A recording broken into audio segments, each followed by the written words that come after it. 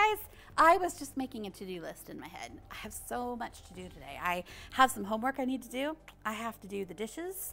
I promised I'd help my mom with something. My day is filling up with things to do, and to be honest, I'm not even really excited about most of them. Do you ever have a day like this? When your day is full of tasks or chores you really don't want to do, maybe you don't even understand why you have to do them?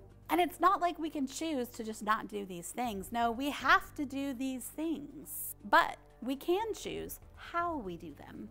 What do I mean by that? Well, we can choose the attitude, the heart we have when we do these things. For instance, when I do dishes, I may not love doing dishes. So I'm gonna turn up some music and I'm gonna sing really loud while I wash those dishes. And I'm going to thank God that I have dishes to eat my food off of. And that's gonna make doing the dishes a little easier. I'm not looking forward to doing homework, especially an assignment I don't understand. So I'm gonna pray first and I'm gonna ask God to help me. And I'm going to ask Him to help me do my best and to understand what I'm doing. And then I'm just gonna try my hardest. And I'm gonna trust that God will get me through it. Today we're talking about submitting to Jesus. What does it mean to submit? Well, submit means to obey with a willing heart and a good attitude. Earlier, we heard a story about a time when Jesus was in a garden and he went off to pray, and he had taken some of his disciples with him. Jesus was filled with sorrow. He was having a really hard time knowing that he was going to die for sins he didn't commit. And while he was in the garden, he said this. He said, "My Father, God, if there is any way to do this without doing it this way, let's do it that way. But Lord, let it be the way you want it to be." Jesus knew he had a big job to do. He was going to die for the sins that all humans everywhere had ever committed. And it was going to be a painful experience. But he was asking God, is there any other way we can do this?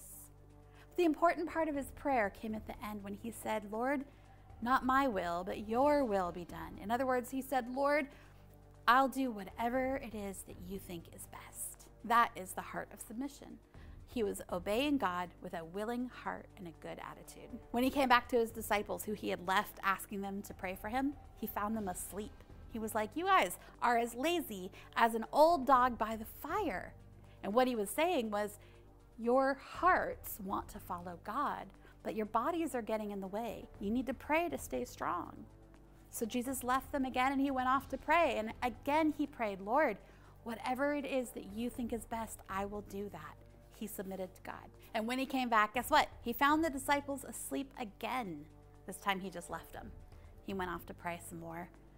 "Lord, whatever you want, let's do this." That is a heart submitted to God. And when he came back to the disciples the last time, he woke them up and said, "Hey, you wanted to spend the night here? It's not a sleepover, guys." The disciples who were with Jesus didn't do what Jesus wanted them to do. They didn't submit to him. They wanted to sleep. But Jesus submitted to God because he chose to do what God asked him to do with a willing heart and a good attitude. I have to tell you, I don't want to be like those guys who were with Jesus, who had a willing heart but didn't do what God asked them to do. I want to be like Jesus, who submitted himself fully to God, who chose to give up his whole life to do it God's way. How about you? What's your heart like? Do you do the things God has asked you to do with a willing heart and a good attitude? What about the things your parents or your teacher have asked you to do? If you obey your mom or your dad with a willing heart and a good attitude, you're obeying God with a willing heart and a good attitude because he has asked you to honor your parents. So let's pray and ask God to help us have a willing heart and a good attitude. God, thank you that you sent Jesus. And Jesus, thank you that you demonstrated submission to God, that you submitted yourself fully because we get the benefit of it. Thank you that you chose to do it God's way, to die on a cross so that our sins could be forgiven. And now we get to be part of your family. Would you help us to submit to God too? In your name, amen. Okay, friends, it's time to pause and pray. I'm going to put some questions up on the screen and ask you to take a few minutes, pause this video, and talk to God. It's time for a heart check. What was the last thing your mom or dad asked you to do? How did you respond? Did you have a willing heart and a good attitude? Talk to Jesus about this situation. Ask him to give you a new heart, one that wants to do whatever God asks with a good attitude.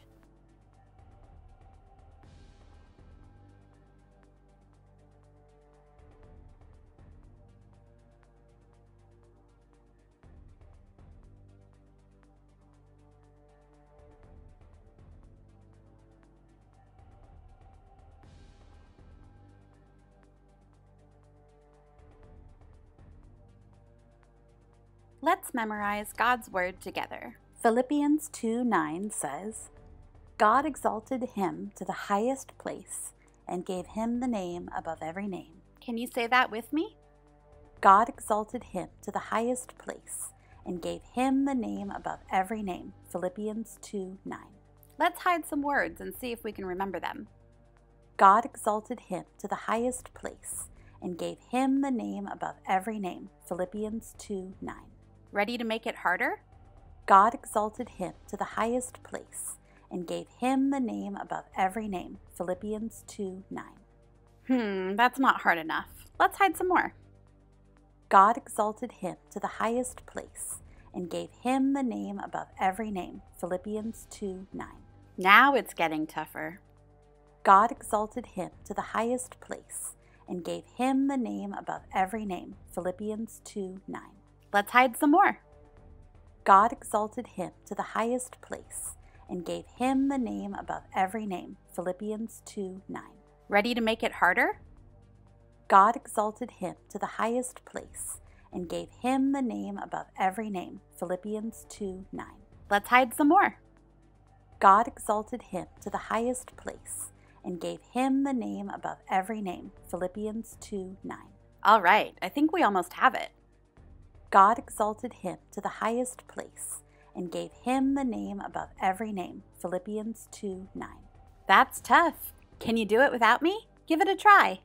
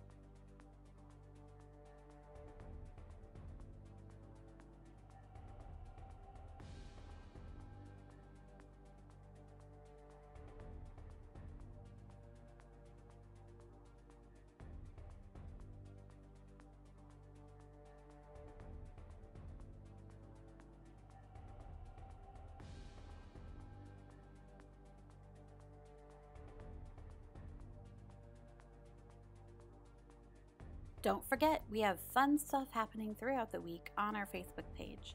Ask your grown-up to check in.